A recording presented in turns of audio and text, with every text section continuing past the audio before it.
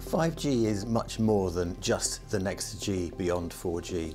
If we look at the previous network implementations, they've been around enhanced mobile broadband services primarily, aimed at people with smartphones, tablets and so on. 5G brings the opportunity to start connecting businesses, to start connecting machinery, to start automating processes that you have in place.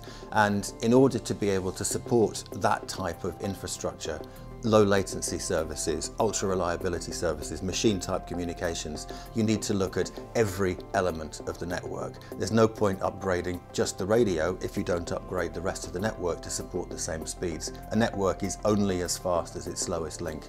So the proposal we're looking at here is to understand what a network evolution plan looks like. What investment do you need to make in the radio? What do you need to do with the transport? What do you need to do with the core network? What do you need to do with the operation systems? How do you address those new customers? So the premise is to look at the evolution of the network and balance that with the monetization opportunities, the business opportunities that an operator can address, and look at both the technology and the business in parallel.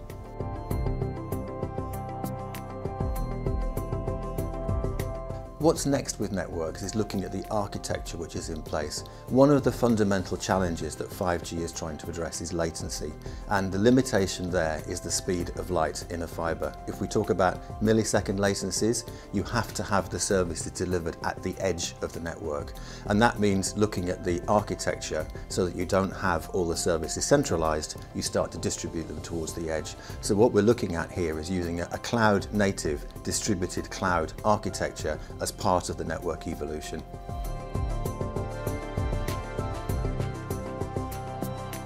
One of the issues with a 5G network is that it contains a lot of data about people, about businesses, and naturally those consumers, those businesses want to be sure that their data is absolutely secure. So what we're looking at as we build a network is to make sure that security is ingrained in every element. And that's not just in the design of the equipment that goes into it, it's into the processes that operate it, it's into the upgrades, it's the modifications, it's the support that it gives.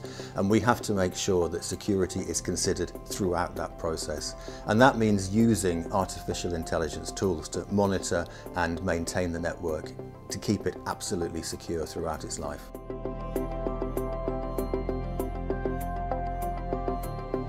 5G networks will be able to support a wide variety of new use cases, each of which has very different requirements in terms of the traffic that they need to support. You'll have high bandwidth services like video delivery.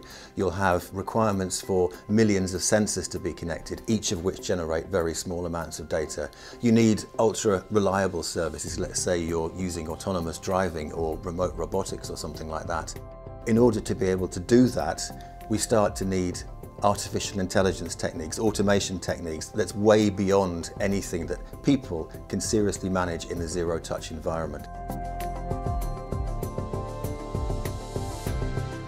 The last part is not the network at all, it's the new business opportunities, the new use cases which are opened up by having a 5G network, whether that's cloud-based gaming, whether that's augmented or virtual reality services, whether it's smart stadiums, whether it's a port where it can control the traffic coming in, the location of the containers which are in it, the temperature of those containers, the crane, anything else like that that goes into a port. The beauty of slicing is that it enables all of these different types of services and the service level agreements that they need to be handled by the network in parallel with guaranteed performance. And by having a 5G network with the characteristics to support each of those individual services, we can see that operators working with us can develop a whole new ecosystem of businesses that start to unleash the true potential of 5G. The key takeaway is that 5G is not just about mobile broadband for consumers.